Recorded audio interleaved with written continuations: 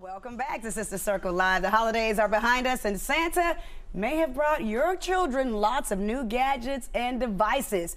But tech gear can also bring some dangers parents need to be aware of, i.e. me. So we have you covered with digital safety tips for your entire family with our favorite tech expert, Titania Jordan. Thank you, and welcome back to the show. It is so good to be here. Happy New Year. Happy New Year to you. And yes, I am the little girl we saw in the teaser, Carter. We decided to get her an iPod Touch, which means she can now text and then she can FaceTime Apple people. But we are very concerned to make sure she's safe. So what are we going to kick off with to make sure parents like me feel comfortable with her having a device? Yes, I'm so glad you asked. You're not alone, and you are a very dialed-in parent. She is a very smart little girl. Thank you. So this is a good time to have this conversation around digital safety. So let's first talk about just taking photos. One really great thing to communicate with your children is that a photo that is taken on a device is alive and forever. It's a digital footprint. And so even if you delete that photo on your camera roll, there's a trash folder. It's still there. And let's say you send it to somebody and they say they're going to delete it. They might not. Right. Let's say you put it on that app called Snapchat that disappears. Well, you can take a screenshot. Yeah. So it's really, really key to know about a digital footprint, that anything you capture, say, do, snapshot online will live there forever. Forever. And then now these companies are looking back to, let me see what you did when you were 10. I mean, they don't go back that far, but you know, you just never know. You never know. You could be in high school and looking for a job and they may search that and find certain pictures. I mean, think about the dumb jokes that you participated in. Yeah. Thankfully, they weren't captured online in 5th grade. Yeah. It's a real thing. It's a thing. Okay, so what about friend connections and defining what friendship really is? Oh my gosh, you know, in this day and age of Instagram celebrity, you know, you want to have as many followers as possible. Right. But it's really, really key to make sure you know every single friend that your child is connected with. You know, they might have 2,000, 5,000 friends. They don't know all those people. Yeah. I don't want my child being connected with anybody that I have not met in person. Because the danger that comes from that is that your friend accepts a friend request from somebody that is a mutual friend of one of their friends. They might not even know who that is. All of a sudden, you've let a stranger into your life. They can start DMing you, that's direct messaging, and they'll ask for your address, send you inappropriate pictures. It's a downward spiral. So my husband is a middle school teacher, and we have a middle schooler. She's not on social media. Of course, she's been asking Snapchat, Instagram, and you know, I've talked to other parents, well, make her account private. What are your personal thoughts on when it's time for social media for children? I want your personal opinion. Okay, this is my personal opinion. Social media is not for the weary.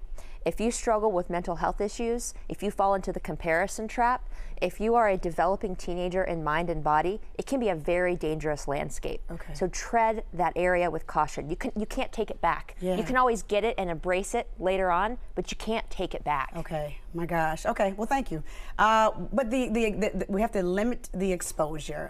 Personally identifiable information online. Talk to us a little bit about that. We call it PII, and it's something I stress with my son all the time. Please don't ever use your real name in your username, and let people know your real birth date, where you live, where you play sports, what sports you like, what school you go to, because there are real and pervasive online predators that are looking to communicate and come into real live contact with your child. Wow. They set up profiles. They set up profiles. Oh, she goes here, this is what she likes to do, and then we'll can do anything. We'll try to go there or...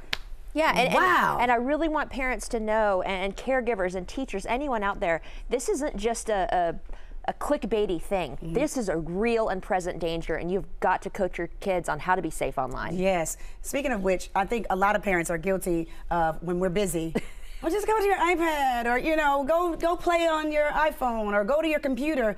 How do we monitor? Because I am very guilty of not being what I need to be in that space for my 13-year-old and now for my 10-year-old. Oh my gosh, the iPad has been the best babysitter. I know, for our family. So guilty. We always.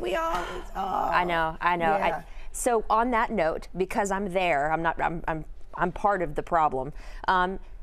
I talk with my son about how screens affect his brain. Instead of just saying, this is bad and you can't have it anymore, I'm like, you know what? This does the same thing to your brain as sugar. It stimulates that part of your brain that also is stimulated by addiction. Yes. And so is it going to control you, or are you going to control it? We have got to limit our children's interaction with a screen, not only from the addictive standpoint, but also the blue light. If they've got a screen in their device at night, they're not sleeping. If they're not sleeping, they're not growing, and they're not healthy. You mean a screen in their face at night? Yeah. My gosh. This is so much. It's so much. Okay, but there's also support groups for people like Titania and myself. Yes. Because this is a real thing. Because one of my friends said, I just got my daughter a phone. I was like, she's gonna change. Because my daughter, instead of having books, she used to walk around the house and like knock into walls with books in her hand. It's now her phone. So her love for reading has changed. Oh. So. That's hard. It is. So we need help, man. I know. Okay, so you're not alone. Help us, Titania. You're not alone. Okay. If you go on Facebook, if you're on Facebook, and I understand if you're not, but if you are, there is a free group called Parenting in the Tech World. And it is over 54,000 parents now, just like us, trying to figure out, when do I give my child a smartphone? Help, my child's been sexting or cyberbullying. What do I do? Do I let my child have Snapchat or not? If so, when?